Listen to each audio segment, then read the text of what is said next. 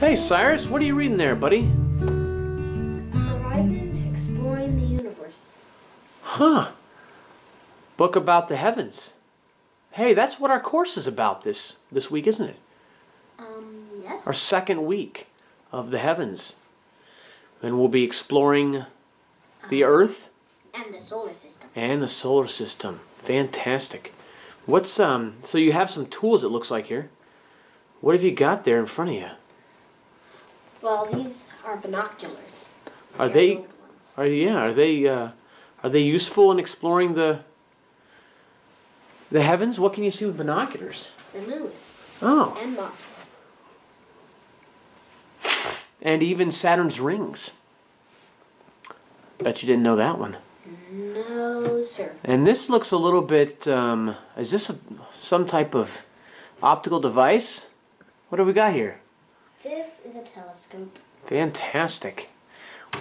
And as soon as the sky clears, we'll be taking this out and getting a closer look at some of the more distant heavenly objects, celestial spheres, planets and stars and nebulae.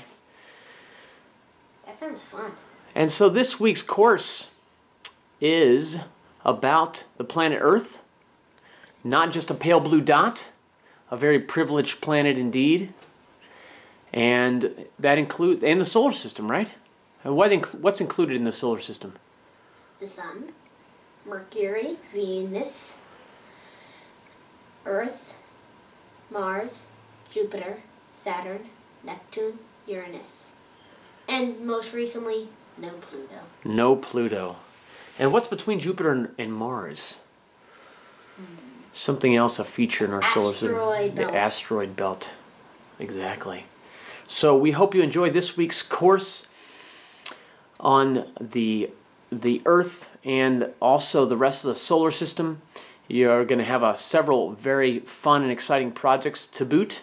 And so get out there and look at the heavens. Take a binoculars, take your telescope. It's a great time of year as well, if you're in northerly latitudes, to see the aurora borealis. And we will see you next time.